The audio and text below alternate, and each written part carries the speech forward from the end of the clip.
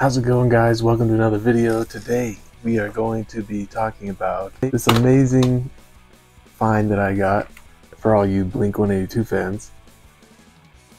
Buddha on cassette. This is an amazing find for me. You know, it got repackaged and re-released by Kung Fu Records in like 1998. I think this is when this was printed here. The very first Blink-182 album. It originally had a different cover on it, but this is like the reissue cover that they made.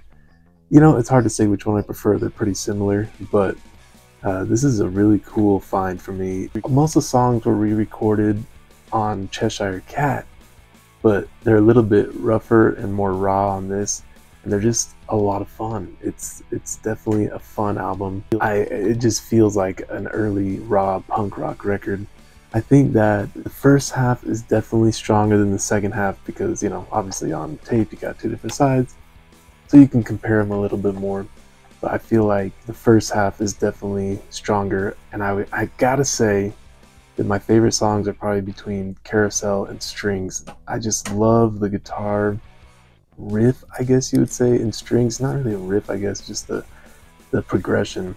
It's so good. But yeah, this is really cool to have it in the yellow shell. Man, it's just a really cool thing to have.